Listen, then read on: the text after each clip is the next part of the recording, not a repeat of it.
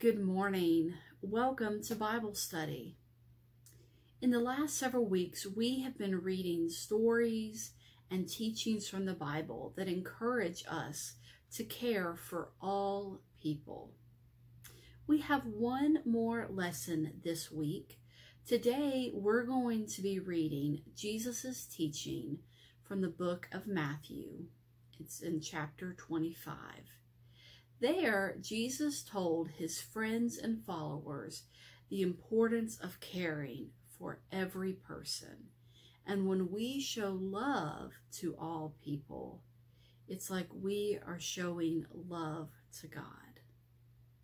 So I want you to think about how you and your family show love to people.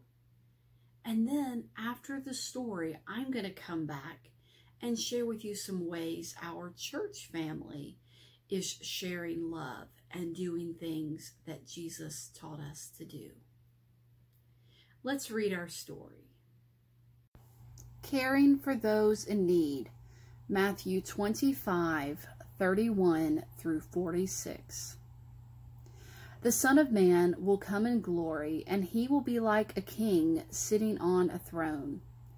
All the people of the world will come to hear him. To some people he will say, "You are blessed, for I was hungry, and you gave me food.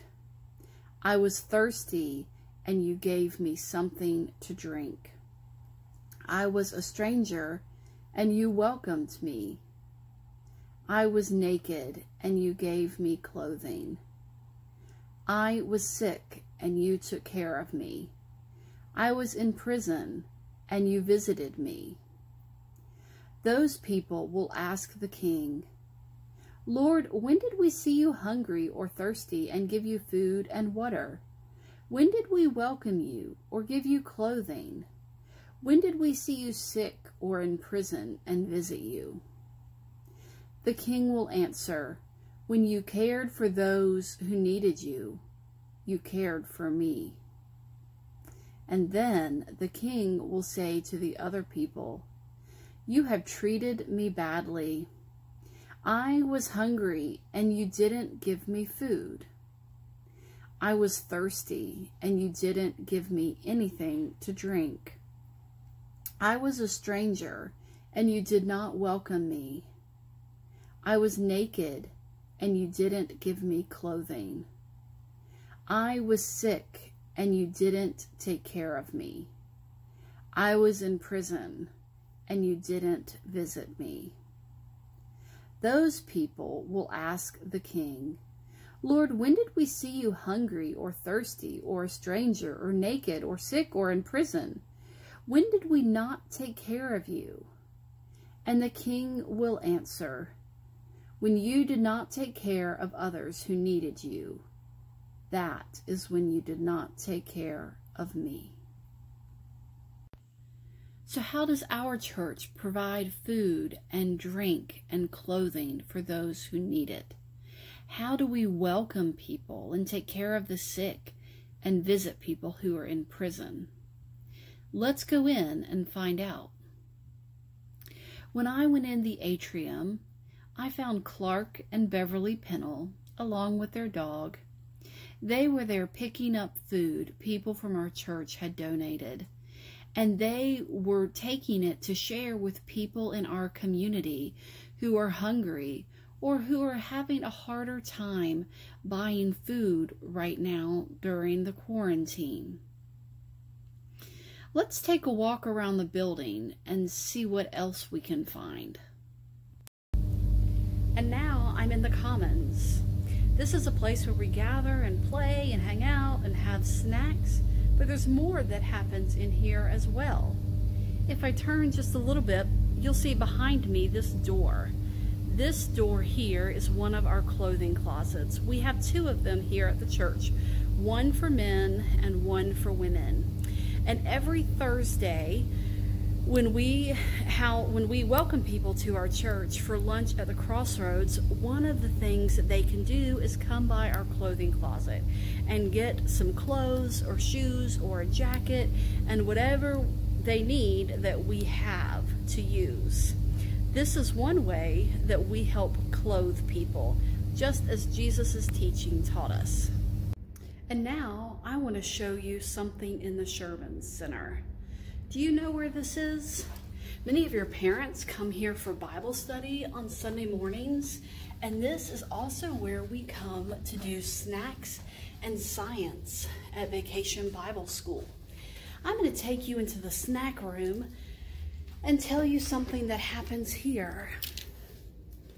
We've added in this room this kitchen area back here. There's a sink and a refrigerator, and in that window there's a closet. I see some soup and some toilet paper and some other things. Back there is where we have a food pantry. And every week on Thursdays during lunch at the Crossroads, anyone who needs food to take with them so they have food to eat that week can come to our food pantry. And this is where we keep our food pantry so we can help feed the hungry, just like Jesus told us to. So I was able to help show you ways that we clothe people and feed people. But there were other things on that list too that our church does that I want to tell you about. Jesus said, "I was thirsty and you gave me something to drink." Do you know that we help provide clean water for our friends in Cuba? That's a project our church has been a part of for years. Jesus said, "I was a stranger and you welcomed me." I think about all the ways that we welcome people.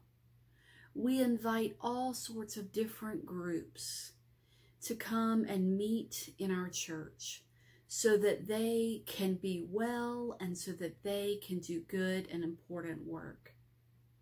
I think about the guests who come and visit our church, and how we say hello and we're so glad you're here to them as we welcome them to worship with us. I think about immigrant students who come each summer and spend a week in our area, and we give them a place to stay and we build relationships and we show them our beautiful community and we help them visit colleges as they're thinking about where they may go to school in a few years.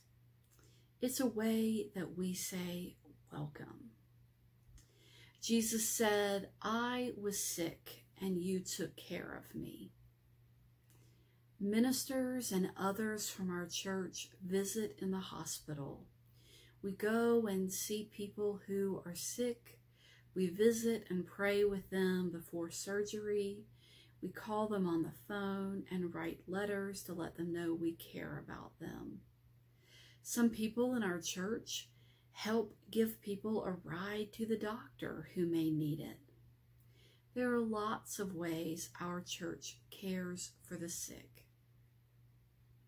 The last thing that Jesus said in this teaching was, "I was in prison and you visited me." Have you heard about our prison ministry? We have a wonderful group of people from our church who go and visit in the prisons in our area. Some of them go and spend a weekend at a retreat called Kairos.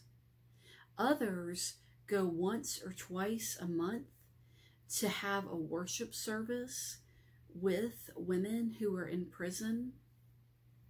Others are able to pick up women from the prison and bring them to our church for a Sunday to join us for worship. We have wonderful people who are doing wonderful work visiting those people who are in prison to remind them that they are loved. There is a church that loves them, and most importantly, that God loves them.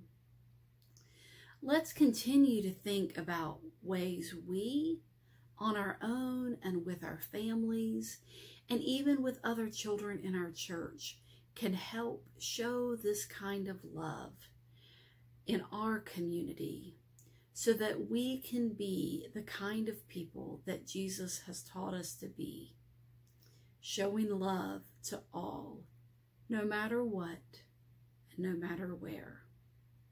Because Jesus loves us all. Jesus loves me, and Jesus loves you, no matter what and always. Thank you for joining me for Bible study, and I will see you next week.